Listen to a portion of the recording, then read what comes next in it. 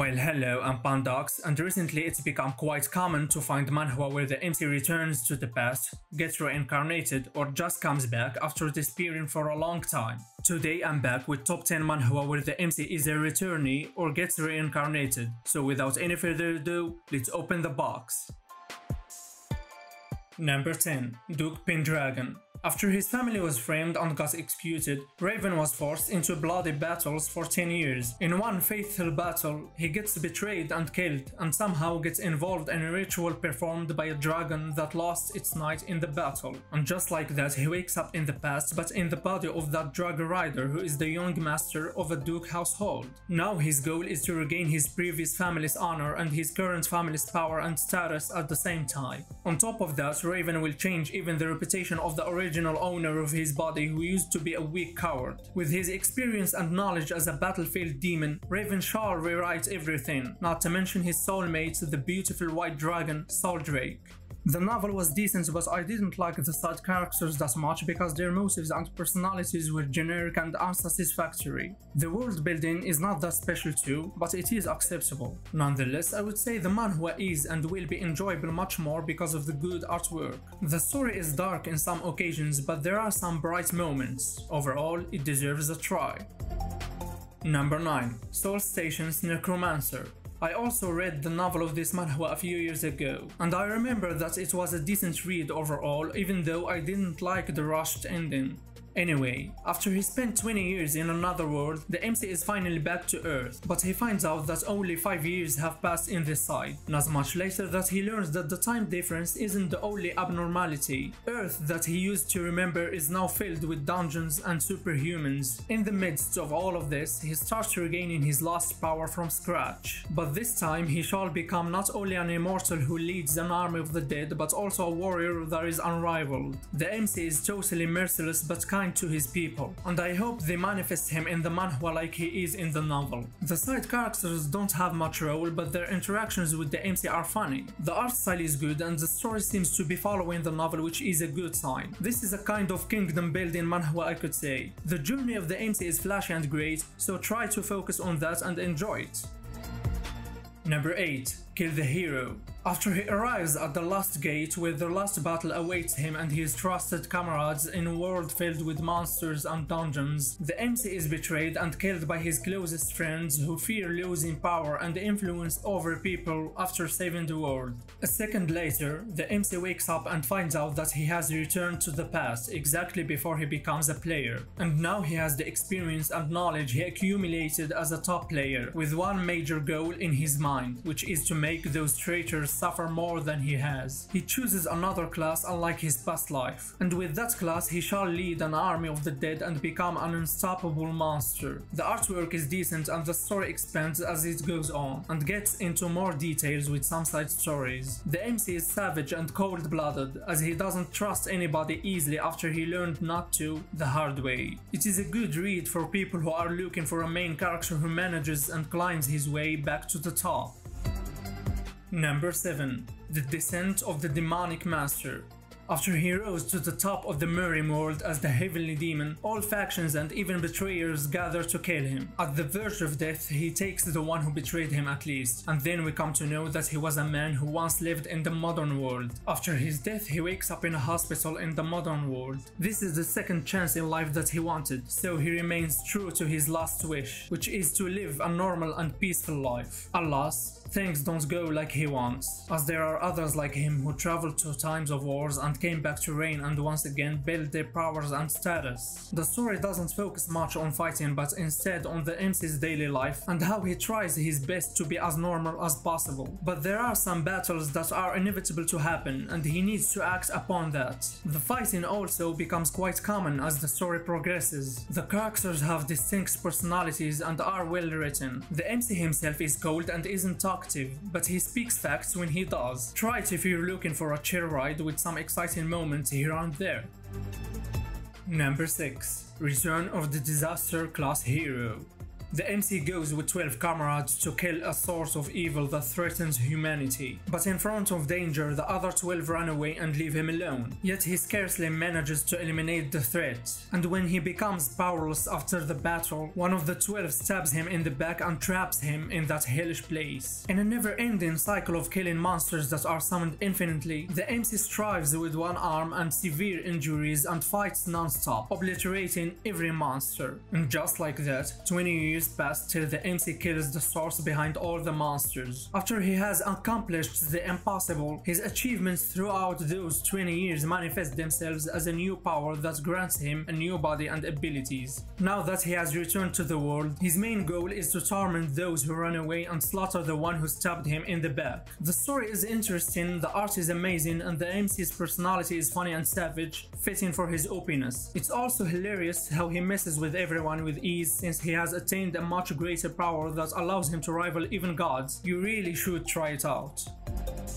Number 5. The Return of the Crazy Demon. After he successfully stole a sacred item from the demonic cult, the MC is cornered after days of him being chased. He narrates his life story to his enemies and then swallows the item that he stole before he clashes with the enemies and dies. Suddenly, he finds himself talking to an old man who tells him that he has swallowed a pearl that contains many souls of martial artists. After a short discussion, the old man gets convinced, so he sends the MC back in time as a gift for his efforts. The main character wakes up in the past as the pitiful errand boy he used to be, and realizes that he has so much energy in his body because of the heavenly pearl. So he quickly gets stronger enough for him to go repay some people that used to bully him as a kid. After he makes a scene, he starts building his status while establishing a clan. What I like about this story is that the main character remains true to his character as an old man even after going back to his younger self. He acts like the expert he is in most situations and gets things done when needed to without dragging. The side characters are really enjoyable and funny to read, especially this dude. You'll love him. The story isn't that special, but the pace is balanced. The art style is wonderful, so it's a plus, and I can at least guarantee that you will laugh a lot while reading this. Try it out.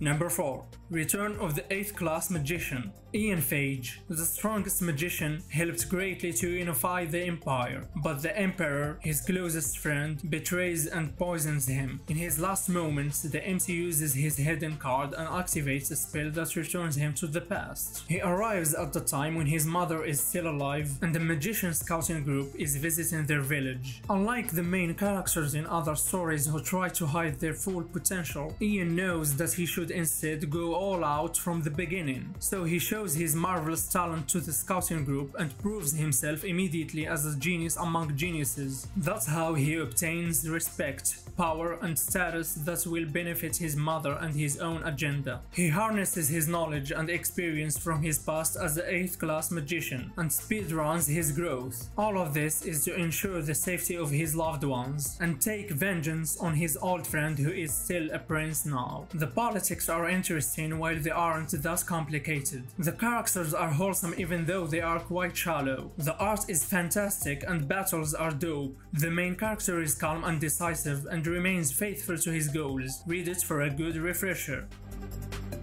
Number 3. The Great Mage returns after 4,000 years. Lucas Stroman, the greatest magician in human history. He is someone who achieved his goals and started volunteering to protect the world from monsters. One day, a demigod appears and arrogantly disables Lucas before imprisoning him in the abyss for eternity to doubt his own existence eventually. Frey Blake, on the other hand, is a talentless young noble who is disgraced and bullied consistently. One day, his father disposes of him like everyone else, which acts like the last blow to Frey's pride and self-worth. But as the saying goes, someone's fortune is somebody else's misfortune. When Frey decides to finally end his own life, Lucas, deep in the dark, sees the light. Somehow, Frey enters the consciousness of Lucas, and that's how Lucas gets his way out from the abyss and takes over the body of Frey. Lucas swears that he will achieve Frey's dreams and take his own revenge on the demigod who imprisoned him for 4,000 years. The story is well written and each character has their own personality. Politics are interesting and the fights are dope, not to mention the great artwork. The main character is OP, but he is funny and cultured in his own way. You have to try this one if you haven't yet. Number 2. The max level hero has returned. After his mother dies poisoned, Prince Davy enters a coma because of an attempt of assassination from his half-brother. In his coma, he somehow goes to the Hall of Heroes, a place where all the great heroes from history gather after death. He trains there for 1,000 years under each hero and acquires their techniques. A millennium later, he leaves the hall and wakes up from the coma and learns that 6 years have passed in the real world. He now has a fragile body, but also all the knowledge and experience that he gathered in the Hall of Heroes. He shall build up his lost status again and take revenge on the ones who made him and his mother suffer. The story goes smoothly with a satisfying pace, and what makes it more interesting is the main character who is calm and nonchalant all the time, even when butchering dozens of enemies. His openness covers every aspect and role that the side characters could have taken, but that doesn't diminish their existence as they are not there to support the main character in his battles in the first place. The art style is beautiful and suits the story very well, since I can't imagine it drawn differently. This is a must read if you like fantasy manhwa with OP but not cringy MC.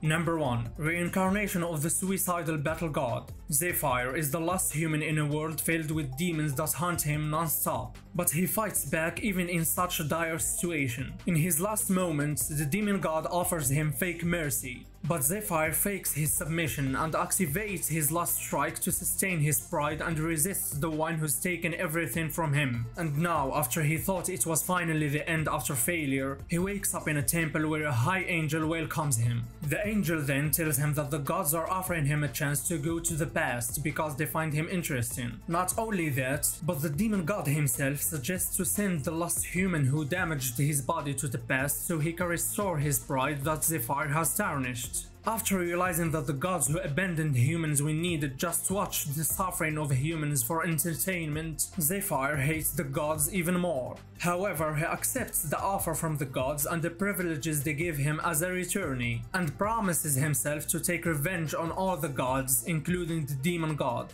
While the story isn't that special, it is well written and keeps you interested. The characters are enjoyable, especially the MC with his tough and adventurous nature. The art style is straight away top notch, so give it a try and you are highly likely to love it. Well, I hope you guys found something to read, and as always, thanks for watching. Don't forget to like, comment and subscribe for more videos like this one, so I can say my favorite word in the world. See you again when opening another box.